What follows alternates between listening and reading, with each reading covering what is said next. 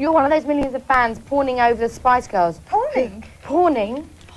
Ah. Who would be your favourite and why?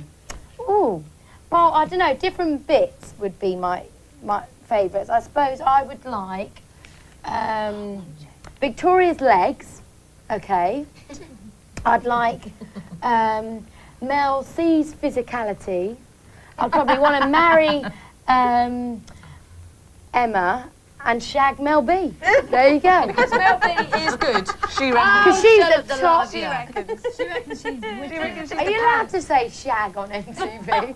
Shag, shag, shag, shag, shag, shag. It's only a dance. Don't say that's rude. Shag? Is it my turn? Ragging's ruder. It's not good for my... Your image. Oh no, this is dead long. Can we do another round? I Come on like then. it. Yeah, get his money worth. Imagine the spice boat. What spice boat? Had hit ground. The 5 of us were stranded on a desert island. No food, no water or shelter. Which fellow spice would you eat for food? My bum's quite meaty. Yeah, it's like your bottom. I think I couldn't eat any of the others. Oh, if you had to, Mel, come on, stop. No, if you had to, out of those 4, That's a eat good for question, food, who I would you like eat that for food? Who would I Skin eat? for shelter and warmth. Send for the natives and rescue. I'll just eat for food. Who? I can't answer any. Go on, Mel, do it. We'd all give a bit. We could all chop a bit off and we wouldn't notice. Yeah, no, I'll tell you what I'd do. I'll give you a breast. I tell you what I'd do. Yeah, I like a bit of breast. So, chicken breast, that is. So, I've heard that human flesh tastes a bit like chicken, so I'd eat Jerry's breast. Okay, you can have one. I won't miss it. I'd rather starve. Because they'd last me for a few weeks. Melanie's hair for warmth.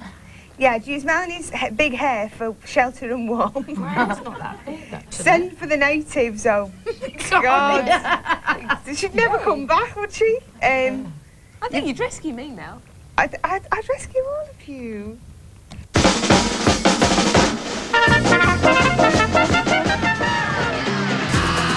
We've done a lot of travelling around to some fantastic countries, experienced lots of different cultures. And some rubbish ones. Yeah. Yeah, this is really funny, right? Sorry, just change the subject. Right, I was telling everyone where I'd been, right, and my nan was stood there, and she nearly wet her pants, right, because I went, I've been to Singapore, and she went, you've met the Pope! What does that mean? What? Singapore. That's what nans do, isn't it? She's, you know, she didn't know me properly. She thought I said I'd met the Pope, and she's a really strong Catholic.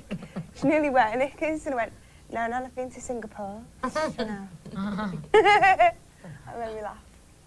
We haven't met the Pope, but We haven't. But John Paul, if you're watching, invite us around for tea. Vatican City, like a bird. yeah, Italy, don't we haven't been there yet.